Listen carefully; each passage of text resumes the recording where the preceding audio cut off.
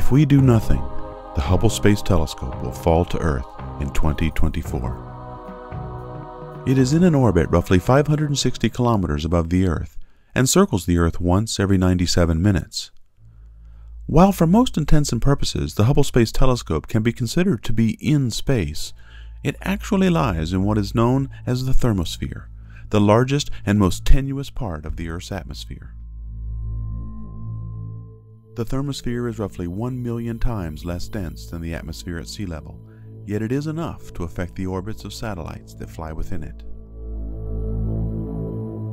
Any satellites in low Earth orbit experience a small but significant resistance as they fly over the planet's surface, slowing them down and decaying their orbits. If not corrected or periodically pushed back up by a rocket or the space shuttle, the satellites at this altitude are eventually doomed to fall to Earth and burn up in the atmosphere. The space shuttle has its own engines and isn't in orbit long enough to be affected by this drag. But the International Space Station and the Hubble Space Telescope are affected, and they must be periodically pushed into higher orbits to correct for their orbital decay. To complicate matters, the amount of drag on the Hubble as it orbits within the thermosphere isn't constant. It varies with the 11-year sunspot cycle. As the sun becomes more active, the atmosphere of the Earth swells and reaches farther out into space than it otherwise would. This increases the density of the air that Hubble must fly through, slowing it down further, lowering its orbit, and ultimately shortening its lifespan. Hubble has no jets or engines of any kind for propulsion, so throughout its life it has relied on the space shuttle to grab onto it and move it into a higher orbit. Now that NASA has suspended the shuttle program, no more launches are scheduled to service the most powerful telescope ever built. The Hubble Space Telescope is on its own. That doesn't mean, however, that NASA has not planned for its demise. On the last servicing mission, astronauts placed a ring, known as the soft capture mechanism, to the back of the spacecraft. This ring will give future robotic spacecraft an easy place to grab onto. Because the Hubble is so large and heavy, it will not completely burn up when its orbit decays and it re-enters the Earth's atmosphere.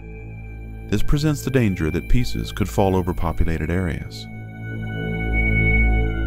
To ensure a safe re-entry, the Hubble Robotic and Deorbit mission is building a robotic spacecraft designed to grab onto that ring, attach itself to it, and guide the re-entry of the Hubble onto a safe trajectory. While the details of when this mission will be launched is unclear, one thing is clear. With the demise of the Space Shuttle program, no more manned missions to boost the Hubble into a higher orbit are imminent, and any chances of saving it will probably rest with robotic craft. The last days are in sight for the most important scientific instrument ever constructed.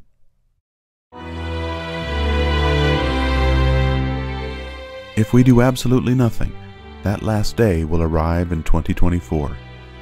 If we have the will, there is plenty of time to arrange an alternative. The Hubble Space Telescope stands at the pinnacle of a pantheon of great space telescopes.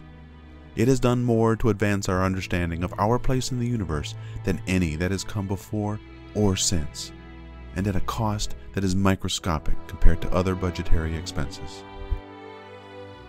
Because of public outcry, NASA reversed a previous decision not to service the Hubble and managed one more fix. Is it possible to design a robotic spacecraft to grab Hubble and bring it home? It seems the least we could do.